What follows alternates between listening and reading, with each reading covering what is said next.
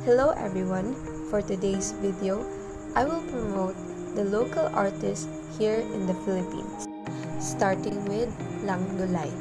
Lang Dulay is a Filipino traditional weaver who was a recipient of the National Living Treasures Award. She is credited with preserving her people's tradition of weaving tinalak, a dyed fabric made from refined abaca fiber. Next is Juan Luna.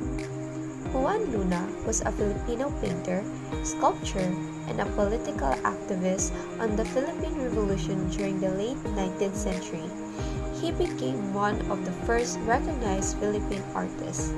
The examples of his work are The Death of Cleopatra, Spoliarium, and The Roman Dames.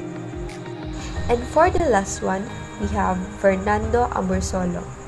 Fernando Amorsolo was one of the most important artists in the history of painting in the Philippines.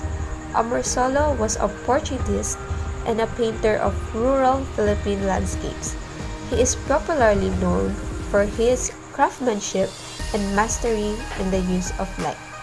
The example of his arts are El Ciego or the Blind Man, A Basket of Mangoes, and the making of the Philippine flag.